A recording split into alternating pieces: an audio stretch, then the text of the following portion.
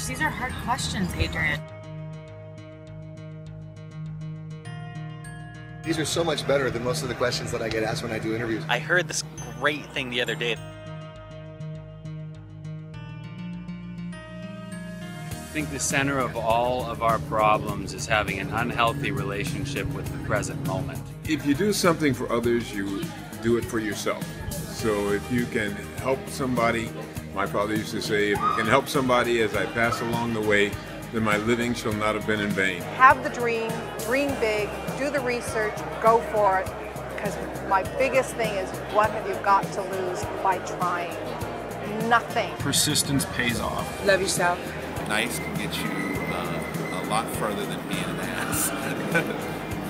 And be genuine about it, because being fake nice can only get you so far too. What other people think of you is none of your business. Not just, oh, don't worry about what people think of you. It's kind of releasing the need to control what other people think about you. And I know, of course, being a little performer since I was a kid and the middle child, I wanted people to like me. You're in this place right now. You could be here with your dreams. Yeah, I don't know if the camera can reach it up there, but up there, okay? And you can. Believe me and believe in yourself. And if you don't believe in yourself, start doing the work so that you do believe in yourself. 4 Agreements by Don Miguel Ruiz. Don't assume. Don't take anything personal. Always do your best. And be impeccable with your word. Enjoy today, and tomorrow will look after itself. I think it originated with William Shakespeare. The line says, "Nothing is good nor bad. It is thinking that makes it so." Be kind, be nice, offer support for people who need it. Recently, I've been hearing stories about people who are reaching out to people who are in need, and just to really be there. And if they need help, share that with people so that they can get help. My belief is that if you can visualize your being someplace, you can make it happen. It's none of my business. Right.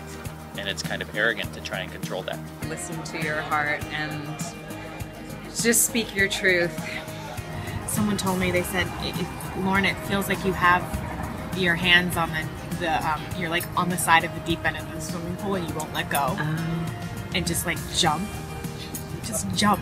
Do what makes you happy.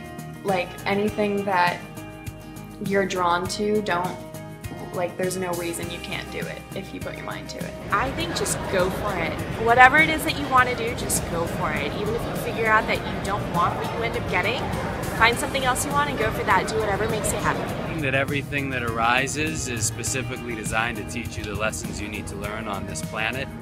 Then whatever happens is not only okay, but you're also available to it, adaptable to it, and you're of service to those around you because you are where you're at.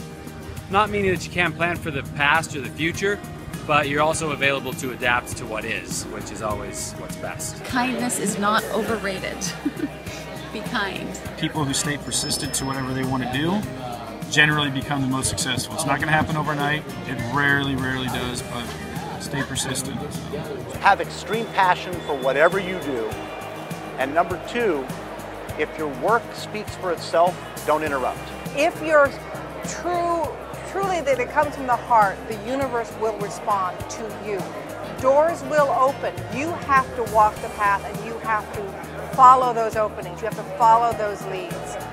And when the universe does give you those opportunities, be sure to always say thank you. And if you can have that kind of perspective and say that no matter what happens to you, you can choose to look at it as a good thing or a bad thing, it can really help you. So that's one of my favorite pieces. Beautiful. Thank you. That's kind of the way it is. We try to help folks.